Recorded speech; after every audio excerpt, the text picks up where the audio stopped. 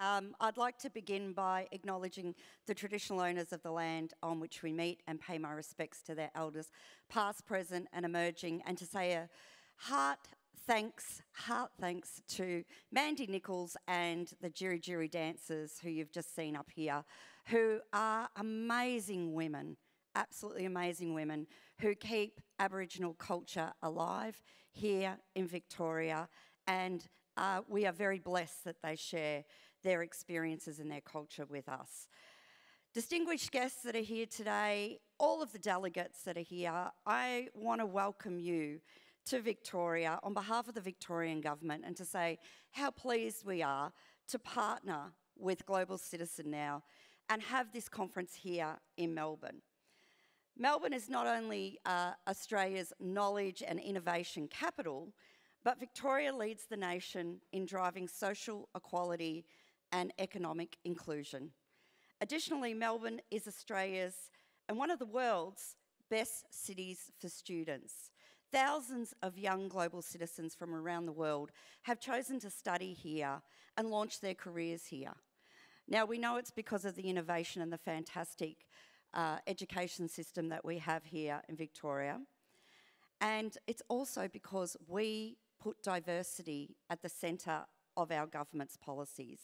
It's something we celebrate, and we're so fortunate to have students from around 160 countries choosing to study with us here in Victoria, which is why it's fitting that the brightest young leaders and innovators from the Asia Pacific are gathering here today in Melbourne alongside ASEAN's Australian Leadership Summit occurring not far from here today.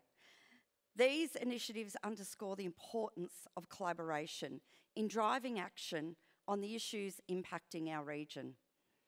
As a government, we recognise that our young people are the greatest asset we have.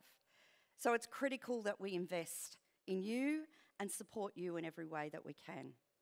We know that our young people have the right to self-determination and autonomy over their own lives.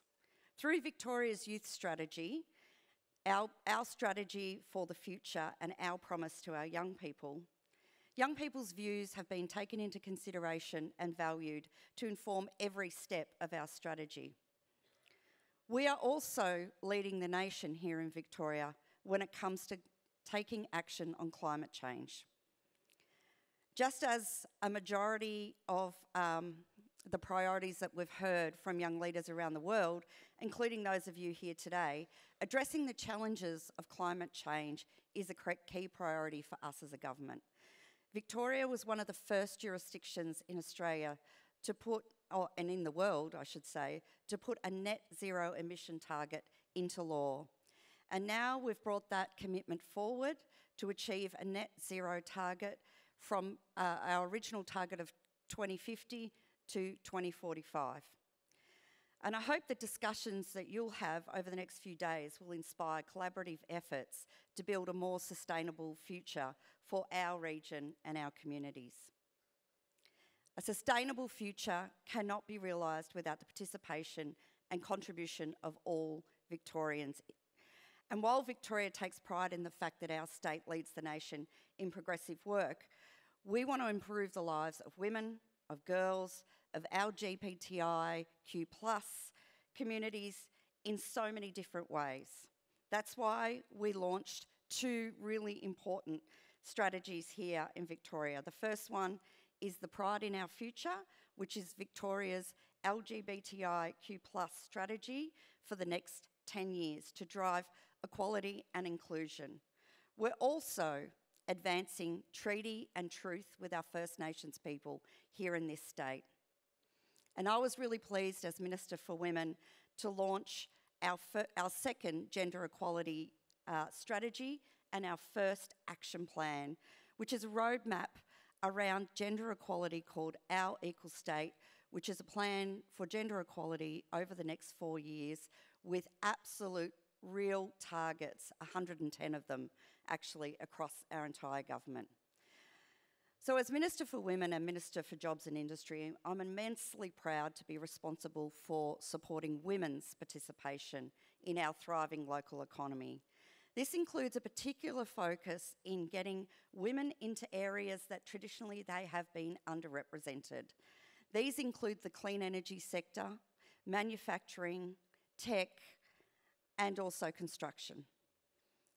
Our digital jobs program targets women that are underrepresented to upskill their digital training and ensure they have access to well-paid jobs. In finishing, I'd like to reiterate how thrilled I am that this summit is here.